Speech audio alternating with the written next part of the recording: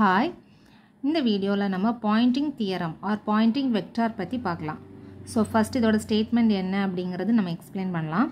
So இதோட statementக்கு நம்ம என்ன பண்றோம்னா first we have to consider space வந்து கன்சிடர் பண்றோம். So ஸ்பேஸ்ல வந்து நமக்கு தெரியும் நிறைய எலக்ட்ரோமேக்னெட்டிக்ஸ் வந்து என்ன ஆகும், வேவ் வந்து என்ன ஆகும்னா டிராவல் ஆகும். ஸோ ஒரு சோர்ஸ்ல இருந்து டெஸ்டினேஷனுக்கு அந்த வேவ்ஸ் வந்து டிராவல் ஆகி போயிட்டே இருக்கும். ஸோ இந்த எலக்ட்ரோமேக்னெட்டிக் வேவ்ஸ் வந்து ப்ரொபகேட் ஆகும்போது நமக்கு பவர் வந்து என்ன ஆகுதுன்னா சோர்ஸ்லேருந்து டெஸ்டினேஷனுக்கு வந்து டிராவல் ஆகுது. ஓகே, மெயினாக எலக்ட்ரோமேக்னெட்டிக் வேவ்ஸ் வந்து ஸ்பேஸில் டிராவல் ஆகுதுன்னா பவர் வந்து transferred from source to destination. So இந்த பவரை வந்து நம்ம எதுக்கு ஈக்குவலாக சொல்கிறோன்னா, அது நமக்கு ட்ரான்ஸ்ஃபர் ஆகிற பவர் வந்து எதுக்கு ஈக்குவலாக இருக்கும்னா அந்த வேவோட electric field intensity and magnetic field intensity ரெண்டையும் மல்டிப்ளை பண்ணுற வேல்யூக்கு ஈக்குவலாக இருக்கும். So that is the power of electric field intensity and magnetic field intensity is equal to the power flow from source to destination. ஒரு சோர்ஸ்லேருந்து டெஸ்டினேஷனுக்கு flow ஆகக்கூடிய power flow வந்து எதுக்கு ஈக்குவலாக இருக்கும்னா the product of electric field intensity and magnetic field intensity.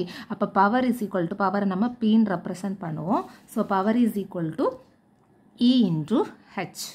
ஓகேயா? So இப்போ நம்ம இதோட மெயின் பாயிண்டிங் தியரம், அதை தியரம்னா என்ன அப்படிங்கிறத வந்து பார்க்கலாம். ஸோ ஃபஸ்ட்டு வந்து நம்ம என்ன கன்சிடர் பண்ணுறோன்னா ஒரு வால்யூம் கன்சிடர் பண்ணலாம். ஓகேயா? ஸோ ஒரு ஸ்பேஸில் வந்து வால்யூம் வந்து கன்சிடர் பண்ணுறோம், ஒரு வால்யூம் வந்து கன்சிடர் பண்ணுறோம். ஸோ இப்போ என்ன ஆகுதுன்னா பவர் வந்து இது வந்து பவர் இன் Pin. ஸோ இங்கே பவர் சோர்ஸில் பவர் வந்து இன் வருது, இது வந்து டெஸ்டினேஷன் பவர் அவுட். ஓகேயா?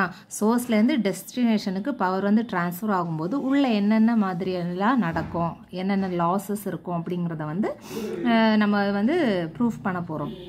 ஓகேயா? ஸோ ஃபஸ்ட்டு வந்து டோட்டல் பவர், நமக்கு Pன்னுங்கிறது total power. So total power வந்து என்ன ஆகுதுன்னா ஒரு வால்யூமில் வந்து வால்யூமில் வந்து ட்ராவல் ஆகுது. ஓகேயா? அதாவது சோர்ஸ்லேருந்து டெஸ்டினேஷனுக்கு லீவ் ஆகுற வேல்யூ வந்து எதுக்கு ஈக்குவலாக இருக்கும்னா தட் இஸ் ஈக்குவல் டு, இப்போ நமக்கு என்ன ஆகும்னா எப்போவுமே லாங் டிஸ்டன்ஸ் வந்து ட்ராவல் ஆகும்போது அது வந்து என்ன ஆகுது, லாஸ் ஆகுது. ஸோ லாஸ் ஆகுதுன்னா டிக்ரீஸ் ஆகுதுன்னு அர்த்தம். அப்போ ரேட் ஆஃப் டிக்ரீஸ், கரெக்டாக? ஸோ தட் வேல்யூ வந்து rate of degrees of stored energy. இப்போ என்ன ஆகுதுன்னா நமக்கு உள்ள கெப்பாசிட்டன்ஸ் இருக்கும், இண்டக்டன்ஸ் ரியாக்டன்ஸ் இருக்கும், கெப்பாசிட்டன்ஸ் ரியாக்டன்ஸ் இருக்கும். ஸோ கெப்பாசிட்டன்ஸ் நமக்கு என்ன பண்ணுது, சம் எனர்ஜியை வந்து எலக்ட்ரிக் ஃபீல்டில் ஸ்டோர் பண்ணுது. இண்டக்டன்ஸ் வந்து என்ன பண்ணுது, சம் எனர்ஜியை வந்து மேக்னெட்டிக் ஃபீல்டில் வந்து என்ன பண்ணுது, ஸ்டோர் பண்ணுது. அப்போ கெப்பாசிட்டன்ஸ்னால ஸ்டோர் ஆகும்போது சம் எனர்ஜி லாஸ் ஆகுது. மேக்னெட்டிக் ஃபீல்டு இண்டக்டன்ஸ் வந்து ஸ்டோர் பண்ணும்போது சம் எனர்ஜி வந்து என்ன ஆகுது, லாஸ் ஆகுது. So rate of degrees of stored energy in the capacitant and inductance, rate of, okay, and decrease ஆகிறது தான் நம்ம rate of decrease ன்னு சொல்றோம். So the power, total power leaving from the volume is equal to rate of, rateனா நம்ம d by dt ன்னு போடுவோம், rate of decrease of, decreaseக்கு minus போடணும், rate of decrease of stored energy in the capacitance and inductance. So capacitance and inductance இங்கே எழுதலாம் minus ohmic loss, resistance ஓட இதனால என்ன ஆகுது, லாஸ் ஆகுது, that is ohmic loss is equal to நமக்கு என்னது, total power. அப்போ ஓமிக் லாஸ் சிக்மா இ ஸ்கொயர், எலக்ட்ரிக் ஃபீல்டு எனர்ஜியை வந்து ஹாஃப் எப்சிலான் இ ஸ்கொயர்னு சொல்கிறோம், மேக்னெட்டிக் ஃபீல்டு எனர்ஜியை வந்து ஹாஃப் மியூ ஹெச் ஸ்கொயர்னு சொல்கிறோம். ஸோ இப்போ இந்த டெஃபினிஷன் பாருங்கள், the total power leaving from the volume is equal to the rate of decrease of stored energy in the capacitance and inductance minus the ohmic loss. இதை அந்த formula மாதிரி எழுதணும்னா எப்படி வரும், total power leaving from the வால்யூமில் leave ஆகுறது வந்து rate of degrees of stored energy. Rate of degrees எப்படி எழுதுவோம், so total power leaving from the volume வந்து என்னது, நமக்கு product of electric field and magnetic field intensity. Volume எப்படி எழுதுவோம், TV, கரெக்டாக? அப்போ டோட்டலுங்கும் போது இன்டெக்ரல் டிவி. இங்கே என்ன வரும்னு பாருங்கள், rate of degrees of stored energy, ரேட்டுக்கு டி பை டிடின்னு போடுவோம், டிக்ரீஸுக்கு மைனஸ். அப்போ minus D by DD into stored energy in the capacitance and inductance. அப்போ கெப்பாசிட்டன்ஸை வந்து ஹாஃப் எப்சிலான் இ ஸ்கொயர்னு சொல்லுவோம், ப்ளஸ் இண்டக்டன்ஸ் வந்து half mu H square into TV, volume ஆனால TV, minus ohmic loss, integral sigma இ square into TV, ohmic loss. ஓகேயா? So இப்போ நம்ம இதோட ப்ரூஃப் என்னன்னு பார்க்கலாம். ஸோ இதை வந்து ப்ரூஃப் பண்ணுறதுக்கு first we are going to consider Maxwell equation number 1 and 2 consider பண்ணுறோம். Del cross H is equal to sigma E plus epsilon to E by to D. இது வந்து first equation. Then del cross E is equal to minus mu to H by to D. So first என்ன பண்ணுறோன்னா நம்ம equation number 1 இங்கே H இருக்கா, so அதை இஆல் multiply பண்ணுவோம். ஓகேயா, இங்கே வந்து இ இருக்குது இக்குவேஷன் நம்பர் 2 இதை ஹச்சால் மல்டிப்ளை பண்ணுவோம். அதை ஞாபகம் வச்சுக்கோங்க. இங்கே ஹச் இருக்கிறத இஆல் மல்டிப்ளை பண்ணுவோம், இ இருக்கிறத ஹச்சால் மல்டிப்ளை பண்ணுவோம். So first multiply equation number 1 by இ. அப்போ இ into del cross H is equal to இங்கே வந்து இ இருக்குது, அப்போ sigma E square plus epsilon E into to E divided by to டின்னு வரும். ஓகேயா, ஸோ இப்போ நம்ம அசியூம் பண்ணுறோம், அதாவது டோ இ ஸ்கொயரை அதாவது இ ஸ்கொயரை டிஃப்ரென்ஷியேட் வித் ரெஸ்பெக்ட் டு டியால் பண்ண போகிறோம்னு அர்த்தம். ஓகேயா, இ ஸ்கொயரை பண்ணும்போது என்ன வரும், 2இன்னு வரும். 2இ டோ இக்கு மட்டும் பண்ணும்போது டோ இ பை டோ டின்னு வரும். அப்போ இதில் இருந்து இ to E by to D calculate பண்ணோன்னா 1/2 to E square divided by to டின்னு வரும். இந்த வேல்யூவை இந்த இக்குவேஷனில் சப்ஸ்டியூட் பண்ணலாம், இந்த இடத்துல சப்ஸ்டியூட் பண்ணலாம். அப்போ இ del cross h is equal to sigma e square plus epsilon 1/2 dou e square divided by dou t ன்னு வரும்.